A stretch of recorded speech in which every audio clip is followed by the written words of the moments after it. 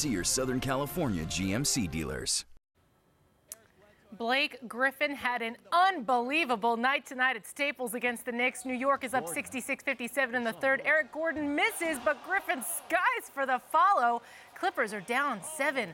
A few minutes later, it's Griffin again. This time he absolutely posterizes 7'1" Timofey Majov. Wow. Griffin wasn't done, though, in the fourth. Off the turnover, the 21-year-old spins, then elevates for the monster slam.